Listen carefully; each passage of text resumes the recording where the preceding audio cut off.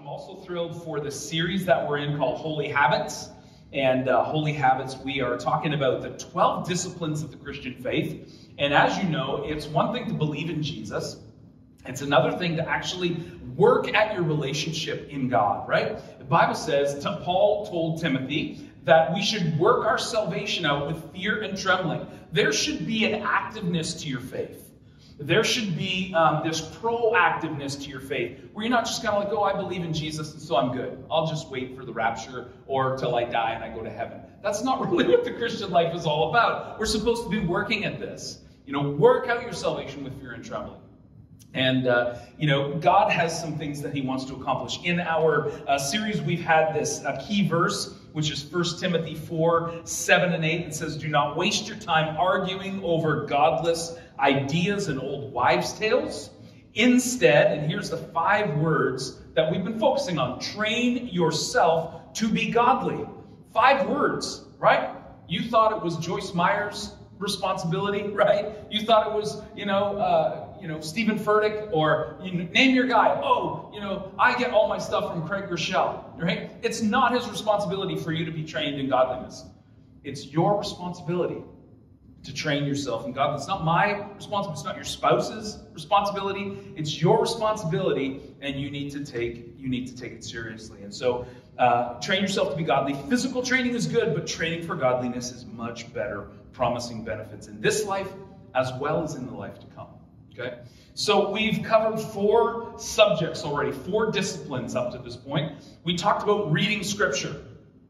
So if you are a believer in Christ, one of the active things you can do is just get a hold of God's Word every single day. Read 1 verse, read 1 chapter, read something, write 1 chapter, do something where you're engaging the life-giving message of the Word of God. It's living, it's active. We covered that in week 1. Week 2, we talked about prayer and meditation. And so oftentimes we talk specifically about the idea that when we pray, we're usually doing all the talking, and usually it's God, would you please, God, could you, God, please do this, please do that. Please. Like all we're doing is just giving God a grocery list. God, here we go, please do all these things for. And we thought, well, if God is the God of the universe, wouldn't it be more important to listen? Like, listen to the voice of the Lord, what he has to say to me specifically and personally on this calendar day, as we talked about week 2. Week 3 was a challenging week because we talked about the spiritual discipline of fasting. The spiritual discipline of fasting, and how fasting can really drive us deeper into our relationship with Jesus. And when you stop eating food, or you stop going to your phone, or say you're going to go off social media for 7 days, whatever that looks like for you, you're going to remove something that's going to cause you a little bit of pain so you can focus on the things of the Lord. That's fasting. And that was spiritual discipline number 3. On week 3, last week we talked about the discipline of writing. And you can call this journaling or whatever. And we talked all about that last week. And we noted the fact that this entire book was literally written because somebody took the time to discipline themselves to write this down. And we have all of these reflections, all of this power from antiquity, literally 4,000, 3,500, 3,000 years ago, 2,000 years ago, because somebody bothered to write it down and tell us the story. All the struggles, all the dirt, and all the successes, and all of the game plans. So you can do the same in your own life. Just write, journal every single day what God is doing in your life. So today, we're going to talk about the 5th discipline, and we're going to talk about the discipline of rest and solitude and silence. And this is one of those things, right, that at first glance you're like, okay, sign me up. Like, I am in for the rest thing. But as I will talk about in this little story, sometimes we have trouble doing this, don't we? We have trouble shutting our mind off. We have trouble not being productive. As soon as we sit down on a couch somewhere, it's kind of like, oh, shouldn't I be doing something? Shouldn't I be accomplishing something? When I was a kid, and if you are Pentecostal, you will get this all day long, because when I was a kid, there was 2 services on a Sunday. There was one in the morning, and then there was one at 7 p.m. at night. And the one at 7 p.m. at night would sometimes go long. It would sometimes go 9:30, whatever. And if there was altar time or prayer afterwards. And so when I was a child, like 8, 9, 10, 11 years of age, I hated Sunday afternoon. Why? Because we'd go to church and that was great. And then we'd come home and we'd eat roast beef dinner and it would be awesome. And so day is going so good, so far so good. And then my mom would say, okay, Robert, it's time to lay down for your afternoon nap. And I'm like, no, anything but the nap, Mom. Like hit me with anything, make me do chores. Lay down in my bed at 8 years old? Like that is just mental. Like no 8-year-old child wants to lay down and have an afternoon nap. Well, that's what we do on Sunday. We rest on Sunday. And I'm just like, are you kidding me? Like this is the worst punishment. I won't sleep. That's fine. Just lay down and rest. And then we get up, we'd have a little dinner, and then we would go off to church again on Sunday night.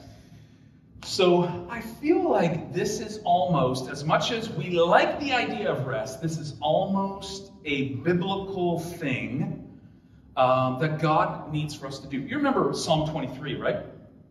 How does it start out? The Lord is my shepherd, I shall not want. Everything is going great. He makes me lie down in green pastures.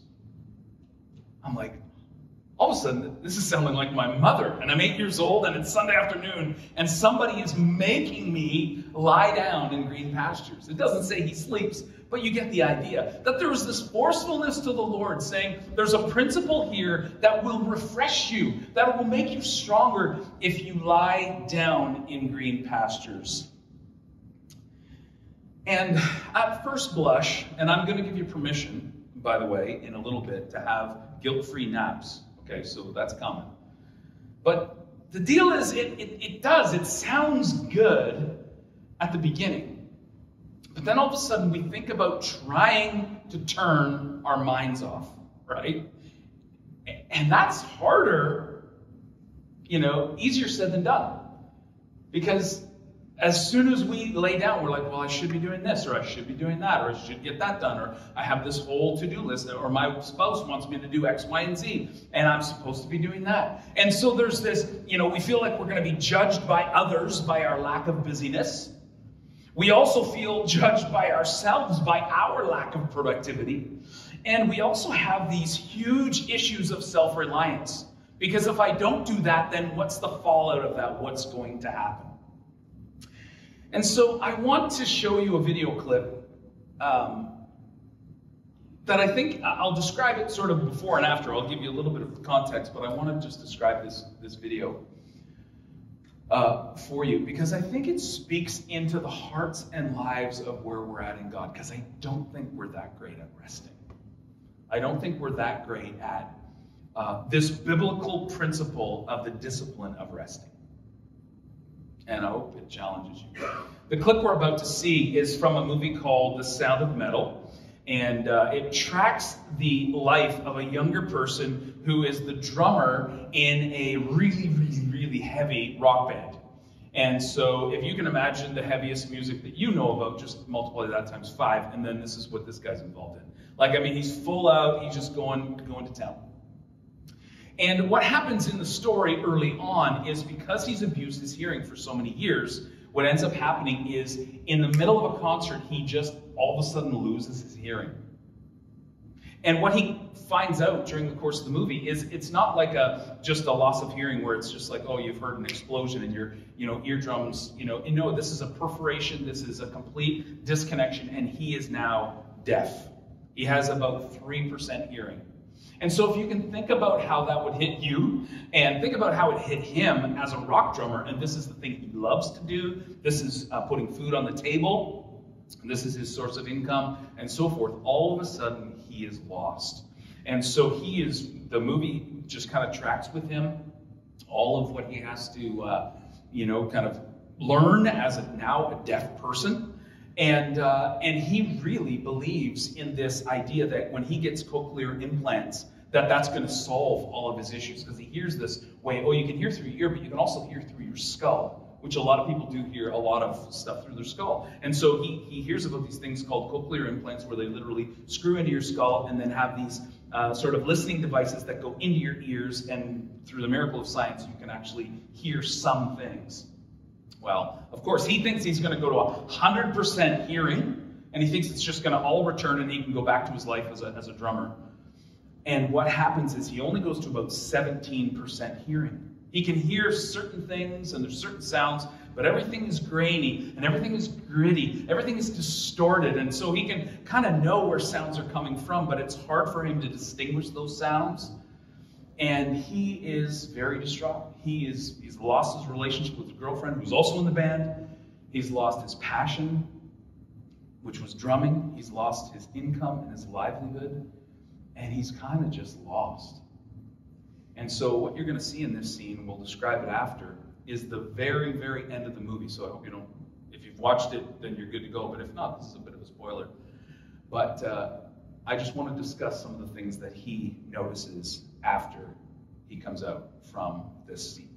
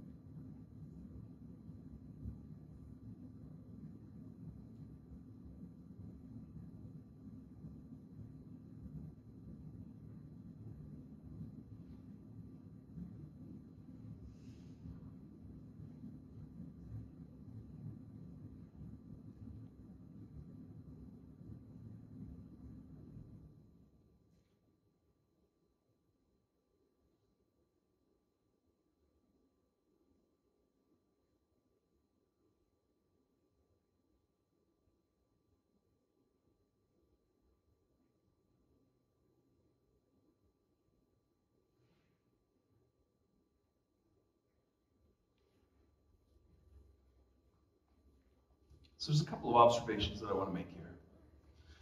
Number one has to do with what he was hearing at the beginning.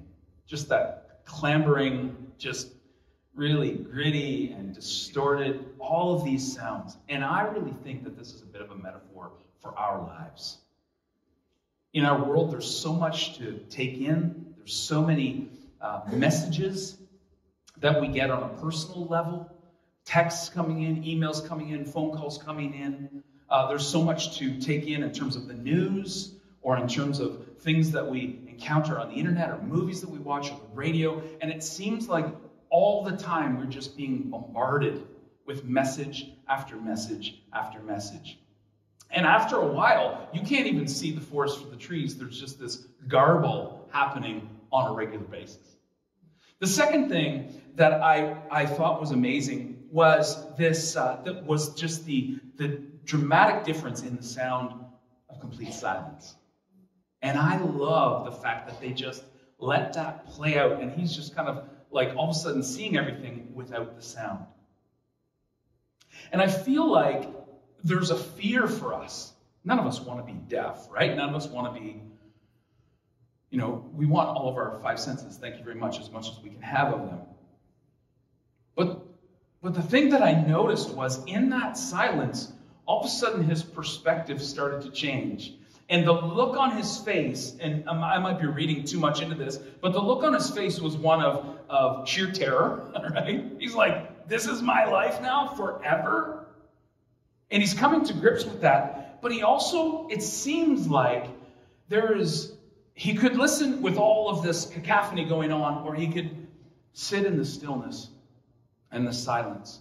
And in the stillness and the silence, I feel like there was this element of peace, right? That I've never experienced. So there's also this discovery happening where he's just like, this is peace. I've been in this metal band, and now I'm like, what is this strange thing called silence? And I almost kind of like it, and I'm almost like, what could my life be like if I can actually stop myself for that second to rest? And I really believe this is what God is calling us to do. Obviously, we have to find a balance.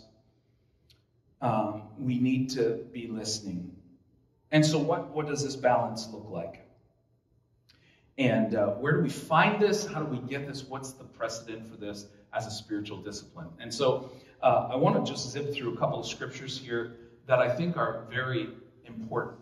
Because where we get our precedent for resting in God, it starts very early in the scripture. In fact, it starts very early as a principle in the creation story, i.e. the seventh day, and God rested. And you're like, God rested? Yeah, this is it. Genesis 2 and 3, it says, and God blessed the seventh day and declared it holy, because it was the day when he rested from all his work of creation. Now, God wasn't exhausted, right? He didn't need a breather. God is, omnipotent. He's all powerful. God doesn't need to take a nap, okay? What ends up happening is he creates all of creation, and it is finished. He has ceased from his work, and everything he's done is good. I mean, it's very good. And so what God does as the last act in his chronology of creation is he sits down to take it all in and go, okay, this is good. He came to rest. It's kind of like he sat on his throne. It is good. It is done. He came to rest. And this becomes a precedent, right, for the children of Israel, because when they get released from exile, when they get released in the Exodus out of Egypt, we have the scripture here, one of the 10 commandments says, remember to observe the Sabbath day, keeping it holy. And let's just stop right there for a second. I want to just mention two things. Number one is, of all of these 12 disciplines that we're going to cover in the next number of weeks, this is the only one which God commands you to do. This is not a suggestion. This is in the 10 commandments. So this is very, very significant, very, very important. Also, of the 10 commandments, it's the only one which is proactive on your part, which you do as a spiritual discipline. There's no other spiritual disciplines in the 10 commandments, right? Like, don't have any other gods before me, right? Don't make for yourself any graven images. Okay, well, none of us are really doing that. You kind of have to go to your way to carve something and then worship it. Don't murder, don't steal, right? Don't commit adultery, don't bear false witness against your neighbor. Like all of those things are kind of don't. But this one is remember. Because life is in the silence. Life is in the rest. And guess what? I actually exemplified this as well. I rested. And so you should too. Remember the Sabbath day by keeping it holy. And we'll talk about those definitional words in just a second. You have 6 days each week for your ordinary work, but the seventh day is the Sabbath day of rest, dedicated to the Lord your God. On that day, no one in your household may do any work. This includes you, your sons and your daughters, your male and female servants, your livestock, and any foreigners that are living among you. It goes on to say in verse 11, for 6 days the Lord made the heavens and the earth and the sea and everything in them, but on the seventh day he rested. This is the precedent. That is why the Lord blessed the Sabbath day and set it apart as holy. If that wasn't enough, that it's chiseled in stone tablets and then given to the children of Israel as commandments, he actually doubles down in Exodus 23, and he goes, 6 days you do your work, but on the seventh day do not work, so you and your ox and your donkey may rest. and so that the slave born in your household and the foreigner living among you may be refreshed. He actually goes on to mention this again in Deuteronomy. So it's kind of like, not getting it in, right? Has to keep repeating himself. And that's what he does with this whole idea of the word remember. In Deuteronomy, he talks about, when you're in the Sabbath day, reflect and contemplate on me, that I brought you out of slavery into the land, into the promised land. So what does this practically mean? Well, let's go back to verse 8 and the verse that we actually talked about. Because these words here, there's a lot of words in this sense that we don't use or even maybe understand, right? Like, I don't use the word Sabbath very much. Do you? I don't know, unless I'm talking to a religious friend. If you ever use the word Sabbath to somebody who doesn't know God or doesn't know the Bible, they would just be like, did you have a seizure? Because I don't really know what word you just used. And the other word is holy, right? And I think about this in the old King James, right? Remember the Sabbath day to keep it holy. And you're kind of like, oh, legalistic or what, right? Like, I feel like, I'm going to get a spanking if I don't do this. If you don't lay down, Robert, for your nap, it's legalistic. It's has to be done. When I think about this Sabbath and this word holy, I think about people in robes. I think about old school. I think about people lighting candles. I think about tradition, right? I think about old school English. And you're kind of like, how does that connect to where I am today? Because I certainly don't want to go at this from a legalistic standpoint. So the first word that you have to have here is remember, which is one of the reasons God puts it in there, because we forget. Because we forget. We tend to get undisciplined about it. And so that's why God mentions it in the Ten Commandments, but also several more times. The Jewish people actually really dialed into this one. And even to this point, Orthodox Jews won't touch an elevator button on a Sabbath day because it basically is creating fire. And God said, don't create fire on the Sabbath day. And on and on and on. All these fence laws because they never wanted to offend God. I love their passion. I think they're missing the point. The point isn't don't touch an elevator button. The point is rest.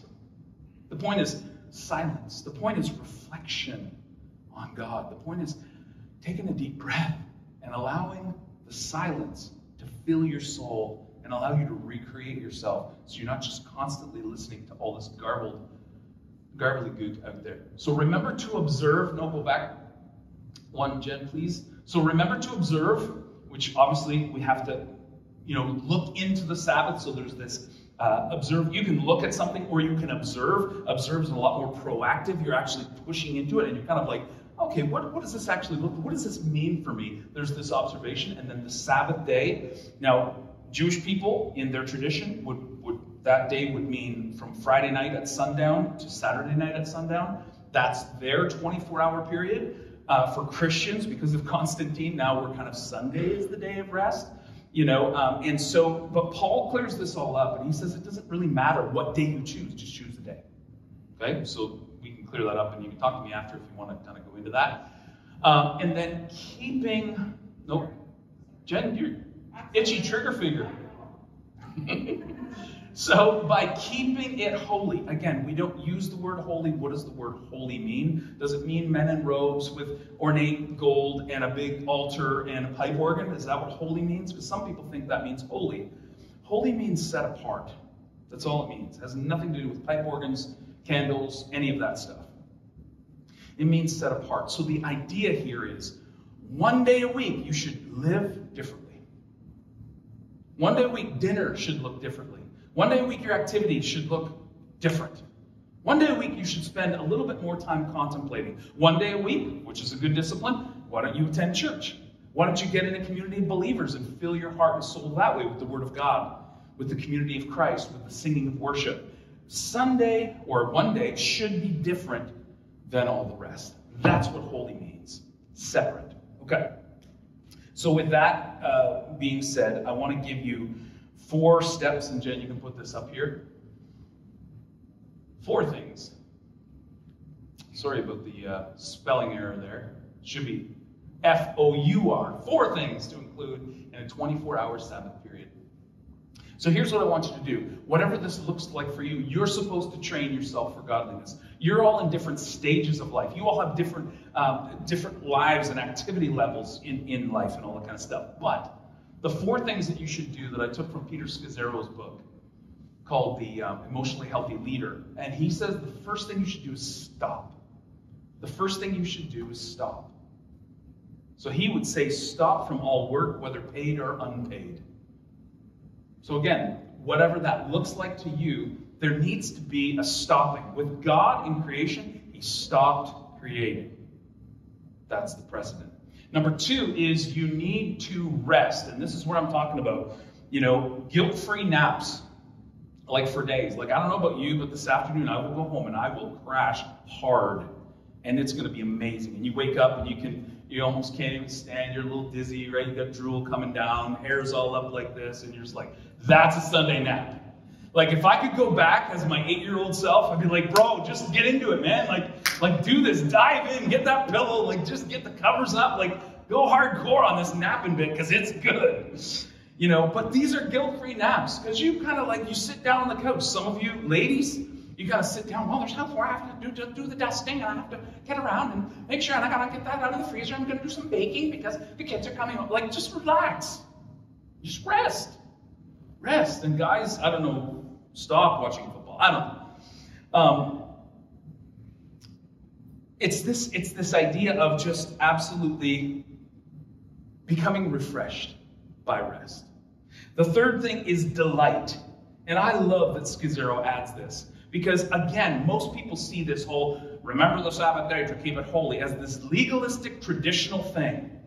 Really, I think the world takes a little bit of a better view on this. Because those guys are the ones that work their butts off for 6 days. And then on the 7th day, they have their hobbies. They go cycling, they go running, they go fishing, they go to the cottage, they go whatever. And they rest. They play hard, rest hard. I think this is a biblical principle.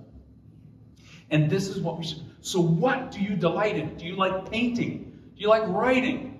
Do you like riding your bike? Do you like hiking? What is it that you like? Do that, but find God in it. Right?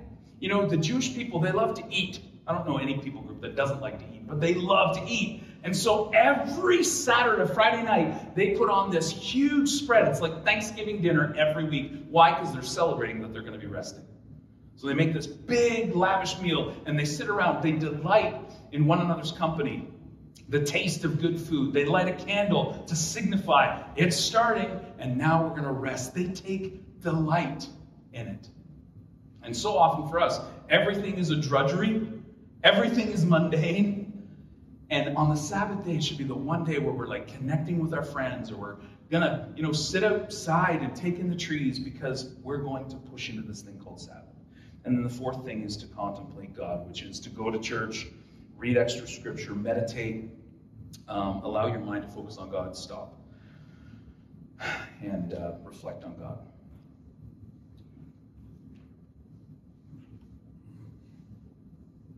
There's this amazing verse in Scripture.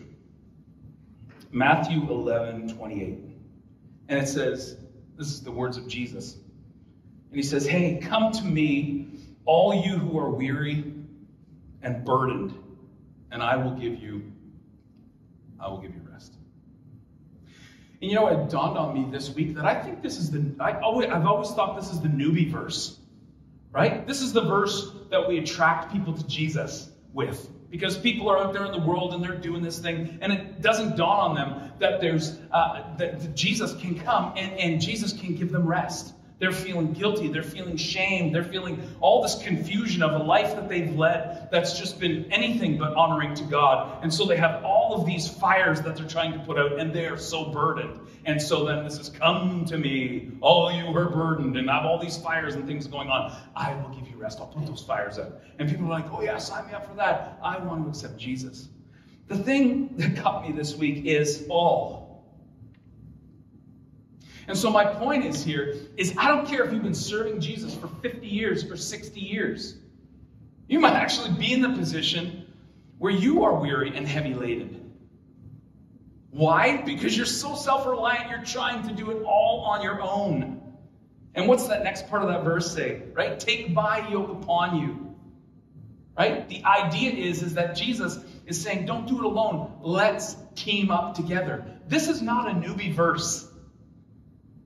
This is a verse for all of us who've been trying so hard for so long to do it on our own and without rest. And Jesus is like, no, you know what? Come my way. Implement the laws that I have instituted. And when you do, it's going to be a whole lot easier.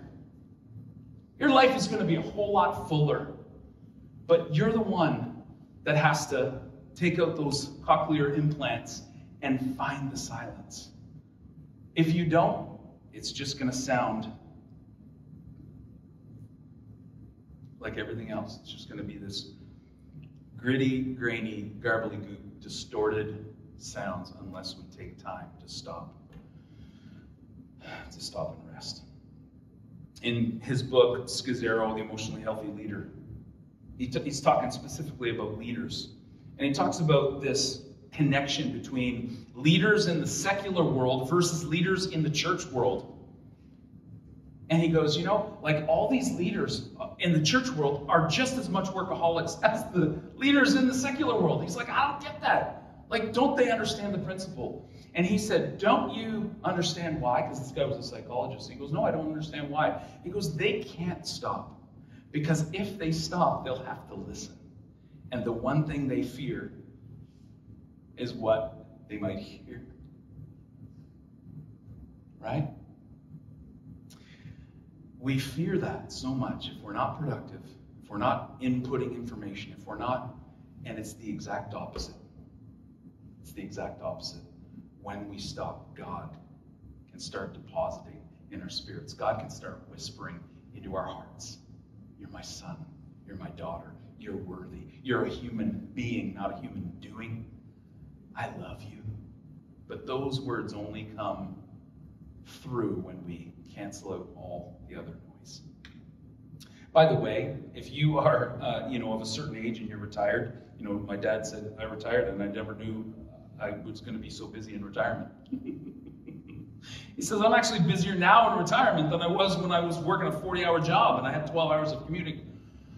But even if you feel like, hey, my day is, like every day just kind of rolls into the next and I do the same thing day over day, I think what God is asking you to do is to push into this idea of delight.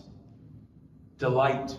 You can delight in your kids, delight in your grandkids, delight in their futures, and push into that even on these days. Set one day aside and say, that's the day that I'm going to invest in the future of these kids. So I pray that you would embrace this discipline this week and start to kind of navigate through and think through, how am I going to implement this? What kind of container am I going to put this in? Because I really see the value in this idea of rest, silence, and solitude. And I know, because God has promised that he will bless you as you step into